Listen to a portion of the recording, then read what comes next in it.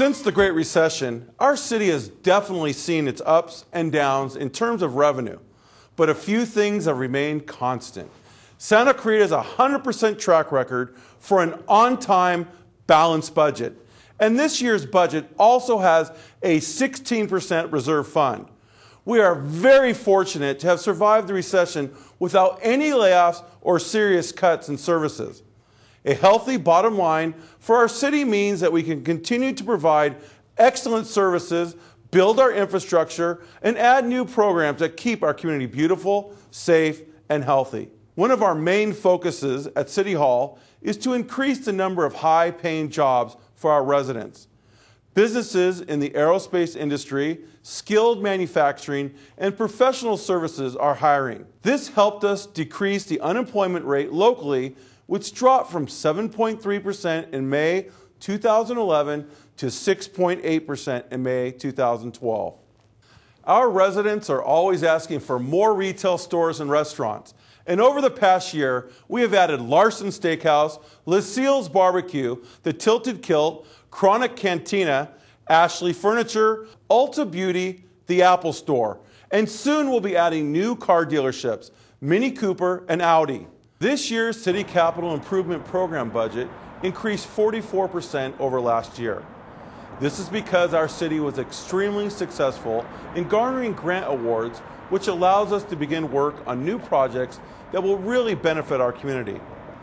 In Canyon Country, we are spending over $15 million this fiscal year on capital and beautification projects, as well as more programs and services. One of the largest projects we'll embark upon this year on the east side is the widening of the Golden Valley Road area near State Route 14. Right now, that section is a 2-lane roadway that regularly backs up during peak travel times.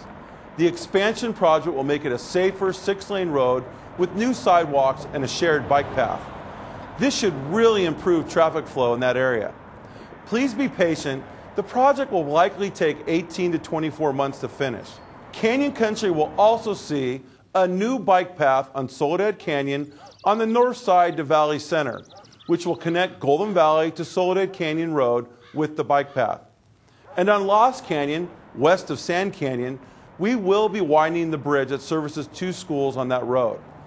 Through our Safe Route to School program, we'll be adding enhancements at Sky Blue Mesa and Pine Tree Elementary Schools. In Valencia, we are widening the McBean Parkway Bridge over the river near the post office to 8 lanes with a Class 1 bike path. This will improve traffic flow and create a multimodal corridor. Soon you will see a new median on McBean in front of the hospital that will lengthen the left turn pocket at Avenida Navarre. A new bus turnout southwest at that intersection of McBean and Avenue Navarre is also being constructed, all to improve traffic flow on McBean Parkway. You may be surprised to learn that the #1 way our city grows in population is through the annexation process. Over the last 25 years, we've processed 28 annexations. This year, we have a total of 7 new annexations that will add 6,500 acres and 25,000 residents to our city.